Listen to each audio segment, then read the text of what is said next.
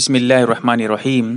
Sanitiser का इस्तेमाल करना कैसा है? क्या सैनिटाइज़र नापाक है? कुछ लोगों का कहना है कि उसमें अल्कोहल यानी शराब मिलाया जाता है, जिसकी वजह से अगर कोई उससे हाथ धोता है तो उसका हाथ नापाक हो जाता है।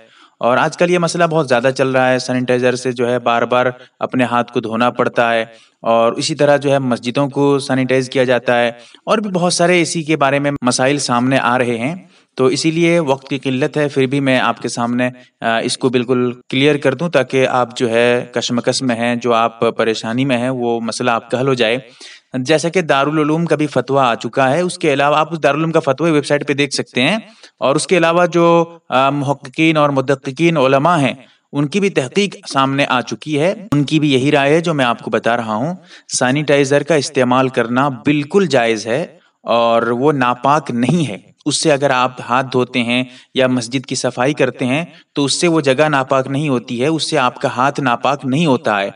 ये और बात है कि अगर आप एहतियात के तौर पे अपने घर पे सैनिटाइज़र का इस्तेमाल करने की बजाय आप साबुन का इस्तेमाल करते हैं तो और अच्छी बात है, एहतियात के तौर पे आप कर सकते हैं। लेकिन सही मसला वही है जो मैंने अभी आपको बताया है।